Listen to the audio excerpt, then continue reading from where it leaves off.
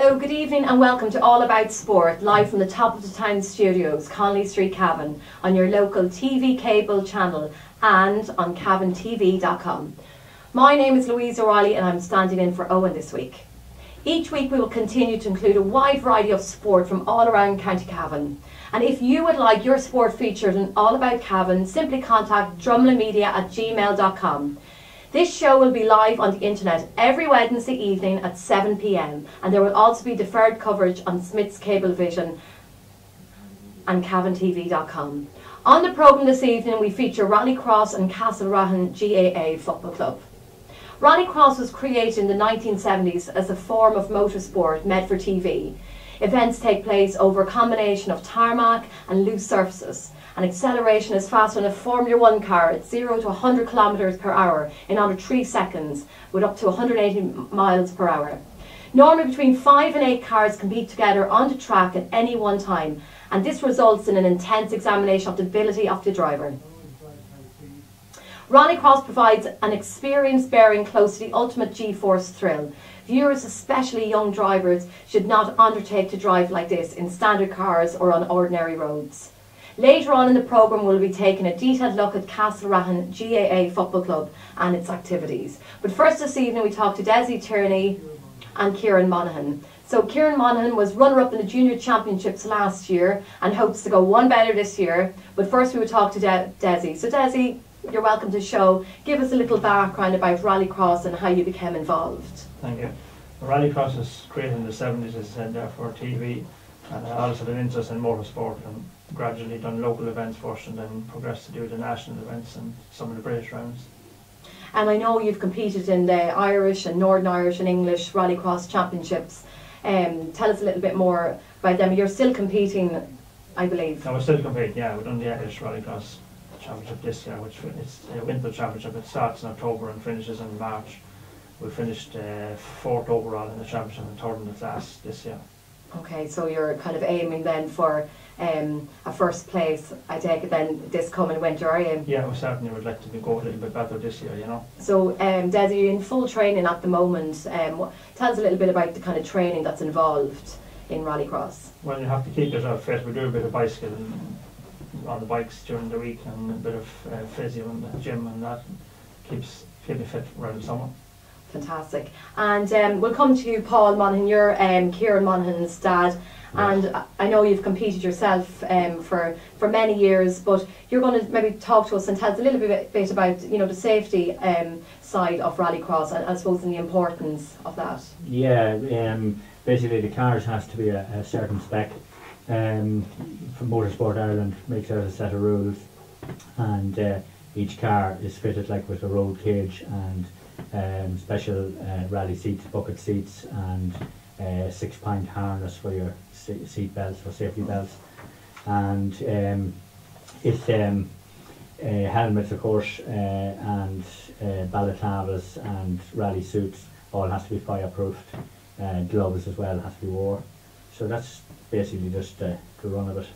And so your son Kieran, I know you got 2nd place in the County Cavan Motorsports Championships this year, was it? Yeah, this year. Hopefully next year we'll go on to maybe win the overall championship. New car built for it, so. A new car built for it. And who is building the car for you, or who puts these particular cars together? Well, myself, with a bit of help from my father, put the car together, and of course the sponsorships.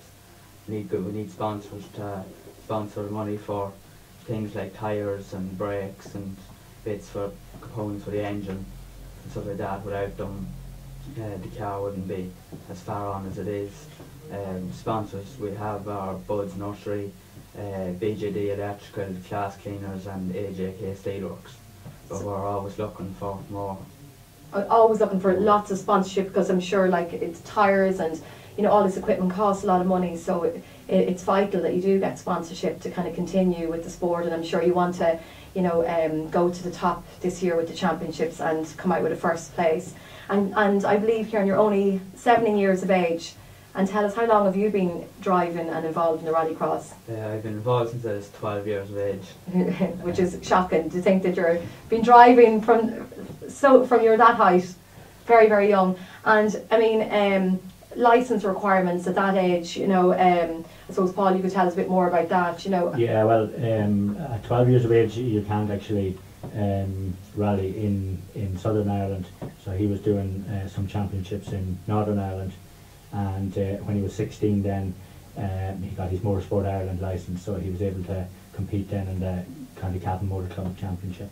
So he has to have a particular, so he's obviously can't drive on the, you know, national roads of Ireland, but... No, it's a special licence. It's issued by the governing body, which is Motorsport Ireland for Ireland, and they issue everybody. Each one of us has to have a licence. Desi has to have one, I have to have one. If you're competing in rallying or rallycross. Yeah, you have to have You one. have to have a licence, yeah, and that includes medical from your doctor, and it's quite strict. Okay, so, and I suppose it's governed by the Motorsport Ireland, Yeah, so it's rules. very standardised sport. And also, you know, the training, where can you train, or where can you get involved to practice your sport? Like, I mean, I know you said it takes place in quarries and on loose surfaces.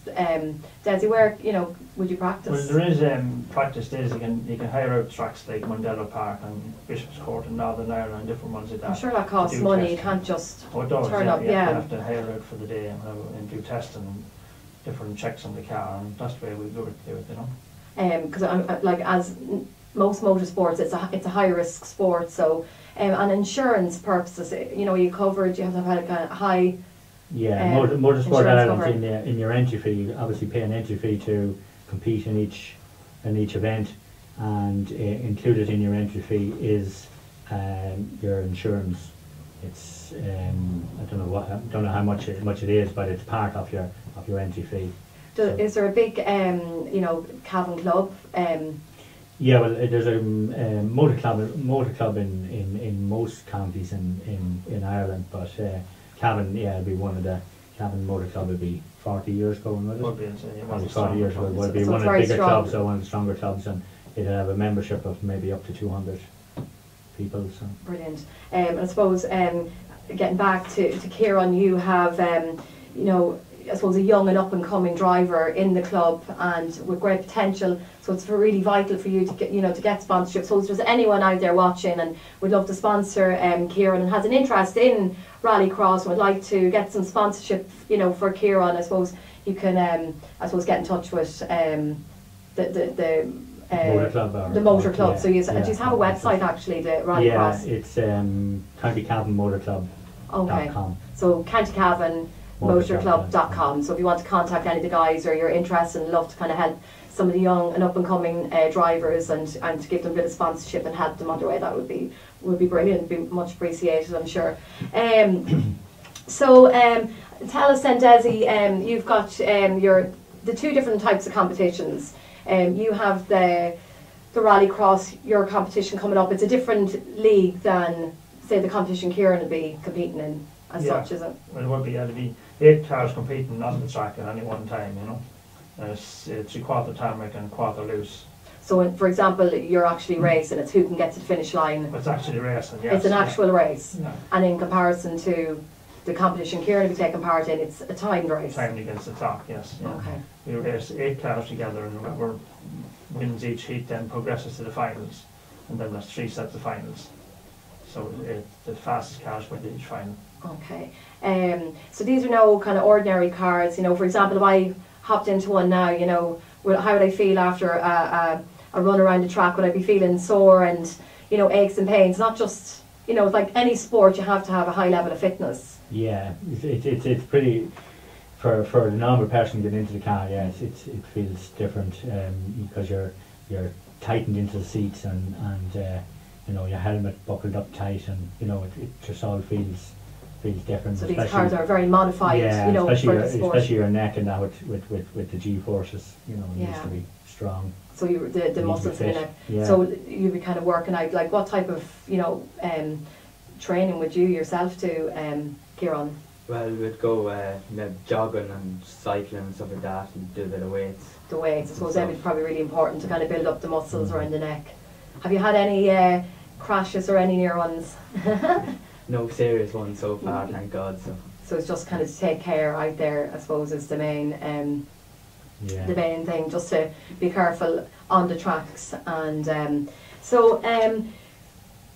I suppose, Paul, tell us a little bit about I suppose the future and where you want to see Kieran going with the sport. And Well, it's only a sport at the end of the day, so because you can't take it too serious, or unless you have a very good sponsor. yeah, That's just the way it is. But no, he's young enough and should be fit enough to be able to compete with the best. So it just it depends on car.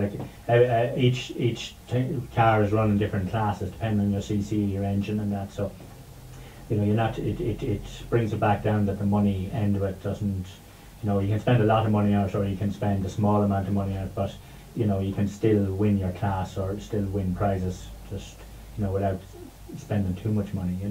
so would you actually have to go, can you buy these particular cars for the sport, or do you just take a car and then strip it down and build it back up Well, again? we usually take a car and then just completely build it ourselves, because it's the cheaper way of doing it. But you can go out and buy a car from that's already built. But we would build our own cars and engines and gearboxes. We would do everything ourselves to keep the cost down. To keep the costs down. So Yeah. I mean, definitely, everyone out there knows how expensive it is to run a car. So I can imagine it's Yeah. not a cheap sport at all. No, So no, sponsorship unfortunately. is vital. Okay, so thank you very much for coming in and for talking about it. And I Yeah. think we're going to be showing some video footage from Kieran from the County Cavan championships that you got second place in. Is that right? A little bit of footage. Yeah, From the there's- quarry, is it? From the quarry, yeah. From the quarry I think it's Desi's car, actually. Oh, It's running- Desi's car. Yeah, it's running in the quarry, yeah. Oh, okay, fantastic. So we're just going to have a look here at some of the footage.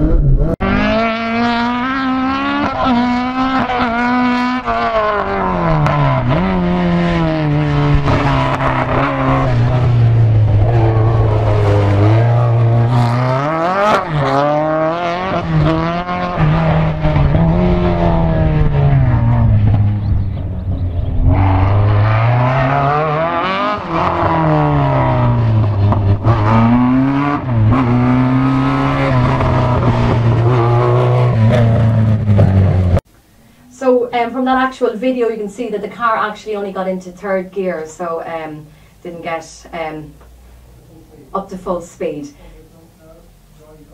So now joining us next we have two representatives from Castlerahan GAA Football Club who are organising a fun day on Sunday the 6th of May. That's this coming Sunday, so at the club grounds.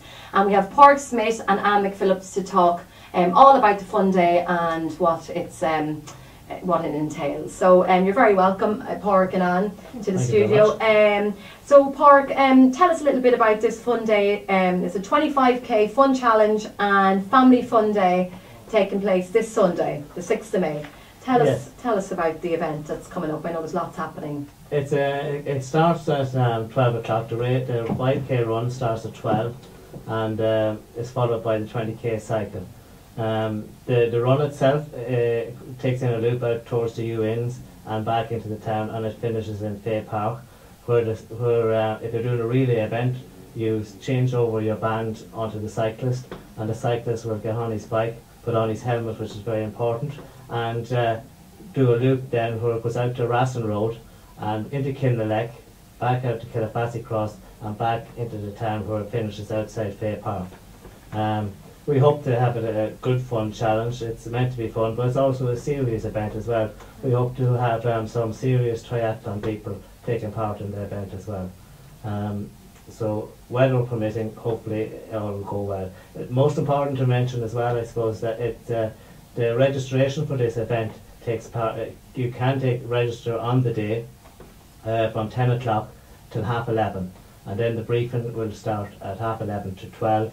And the race will start sharp at 12 o'clock. So anybody who is a cyclist or a runner can take part, either just to do the run or to do both events. Okay, so if you think, well, I'm not really into cycling, you can team up with somebody and two people can take part. Yes, or if you just want to register for one event, we will team you up with somebody to do the second event. Alright, so you don't have to, you can meet a new friend on the day, so you don't necessarily have to bring along a friend or a family member. No. And you know, I suppose the importance of sponsorship, I suppose, and you know, for the fundraiser, how important is sponsorship for this fundraiser? Oh, it's very, very, very important. But we have Liffey Meats is sponsoring, and we have Centro, Brian Slowey, D'Amico's, Super Value in Virginia, Pádraig Rudden, and we have a lot more sponsors, you know, still coming in, like at the moment. That's right, yes. You're targeting lots of local companies, like, you know. So it's all the larger kind of companies and businesses. Keeping away from the, you know, the business in the town. You know what I mean? They do a lot all year round. So we kind of just went to more of the bigger companies to see how we get on this time. To kind of push it on, which is great. And tell us, I know, so we've got the 25k fun challenge starting at 12 o'clock on Sunday, and you can, if you still want to register or, you know, get involved, you can check it out on www.castlerahangaa.ie. So, and admission is €1. So, and it's great just to get out there, you know, and support the local event. I think it's for lots of people from all over can take part. It's not just for the Castlerahan and local areas, so anyone who's interested in it. Tell us what else is happening, so after the fun challenge, the 25k run. Well, we have a novelty match between Castlerahan School and St Clair's National School in Ballyjamestown. That should be a real fun event and an exciting one for the parents of all the kids involved. That is followed by the Coast Guard helicopter, which is arriving at 4 o'clock. This is a very big machine and should create some excitement around the town and in the field that day. They hope to do a rescue that day, so some lucky person will get rescued that day in the fields. From the top of the changing rooms or something? Yeah, maybe from the ducking pond or something like that. They'll get taken up. And we also have the duck and share, duck racing, races for all the kids as well, and a lot more novelty events on the day as well. So all those will be going on from 1:30 onwards, and of course the prize given from the after the race as well. Okay, I think we have some photos from a previous event, and they're coming up there now. So this is Brian Mulvey. He's in a ducking chair. Looks like a lot of fun, and yeah, there he's getting dunked.